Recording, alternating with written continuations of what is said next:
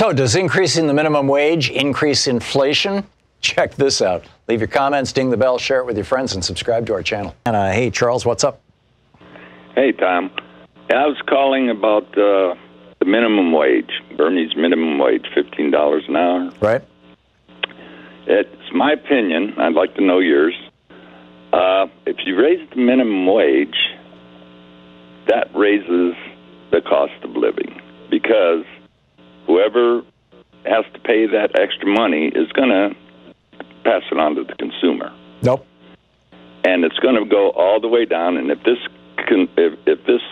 company has raised their wage, then this other company's going to raise theirs. So your milk cars are going to go up. Nope. And what happens then is your middle class does not get the pay raise. So therefore, the lower class, the lower wage, is not really any better off, and the middle class is closer to the, or not class, but the wage is lower. It's a very clever logic, Charles, and Republicans have been using that logic since 1934, when Franklin Roosevelt passed the minimum wage. And the minimum wage has been raised 38 times since then, sometimes substantially, sometimes, more than a single percent, real substantial wage increases. And it's also been frozen for the last, I think it's about a decade now.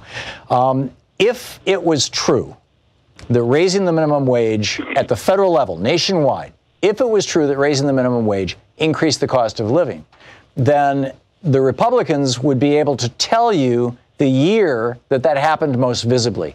They would be going, but 1972, in 1972, the minimum wage went up 1%, the cost of living went up 0.8%. You would have that year burned into your brain, Charles. It has literally never happened.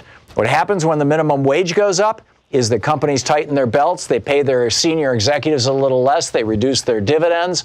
They actually, because wages are tax deductible, their taxes go down slightly, so they have, they can afford to pay that. And the most important thing that happens when the minimum wage goes up, and we're seeing this right now in the 10 or so states that in the last 2 or 3 years, through mostly ballot initiatives, in a couple of places it was just, the politicians themselves substantially raised their minimum wage. I mean, you've got a bunch of states, democratically controlled states around the country, where the minimum wage is now $15 or is headed toward $15 right now. And and in fact, this really started in a big way in the second year, I believe, of the Obama administration. I'd have to go back and look at the exact year when SeaTac, when the town outside Seattle where the airport is raised their minimum wage to $15 an hour, and everybody said, "Oh my God, if they're going to go bankrupt and the city's going to lose and cost of living's got blah." And what happened? Economic activity increased. Economic activity in every single state that has raised the minimum wage has increased. I believe that one of the main reasons why the economy is good enough that Donald Trump can brag about it right now, one of the reasons why unemployment is so low as it is right now, is because all these democratically controlled states have been raising the minimum wage. And the proof of that is that when you look state by state at increase in GDP year after year after year on a state-by-state basis, it is the Democratic states that are seeing the fastest increase in gross domestic product, in state domestic product. That's where you're seeing the economies grow without inflation, without an increase in cost of living. And the reason why is very, very simple. The principal driver of the economy, over 70% of all the driving power of an economy, is not the Fed, it's not the stock market, it's not taxes or federal spending or state spending. It's referred to by economists as aggregate demand. And aggregate demand is a fancy economist way of saying how much money people have in their pocket every payday. Exactly. Aggregate demand is a function of wages. So when wages go up, when people who are making $8 an hour are now making $15 an hour, they don't just put that money under the mattress. They go out and buy stuff. And when they go out and buy stuff, the people who sell stuff and the people who make stuff are selling more of it and making more of it, which means that they have to hire more people to sell it and make it. And that's a virtuous cycle. Whenever the minimum wage increases, economic activity goes up, and you can prove that looking at individual cities. You can prove that looking at individual counties. You can prove that looking at individual states.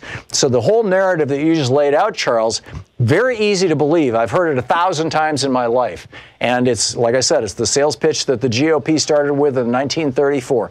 But there's absolutely, literally no evidence to support it. Ready to change your mind? No, not at all. Okay. No, listen, I understand everything you've said, all right, and I agree with it.